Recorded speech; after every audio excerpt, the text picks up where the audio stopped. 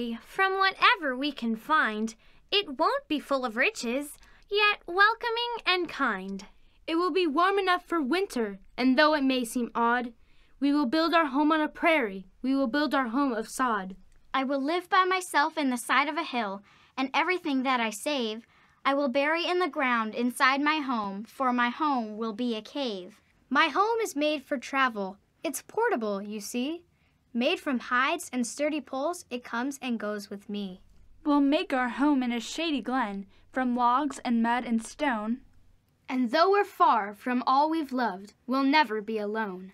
Our journey may be lonesome, yet anywhere we roam, where we work together side by side, that will be our home.